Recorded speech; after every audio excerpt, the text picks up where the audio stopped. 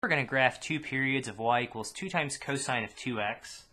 The first thing I'm going to do is find the period. So we'll take 2 pi and divide that by the absolute value of b. So we'll take the absolute value of positive 2, which just is simply equal to 2.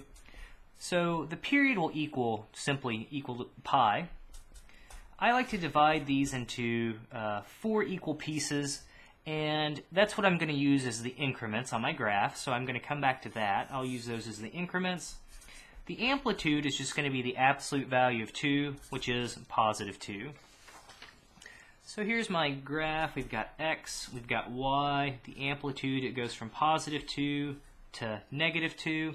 And again, the increments I'm going to use will be pi over 4. So again, the units on the x-axis and on the y-axis are not exactly the same. So positive 2 will be right there.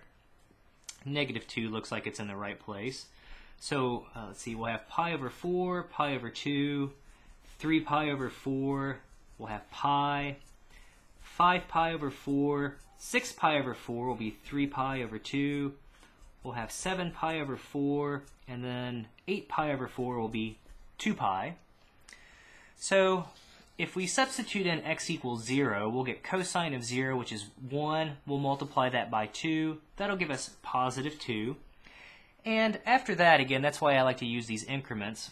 At the next increment, it'll be at 0. At the next increment, it'll be at negative 2. And then back at 0. Then back at positive 2. Then it'll be at 0. It'll be at negative 2.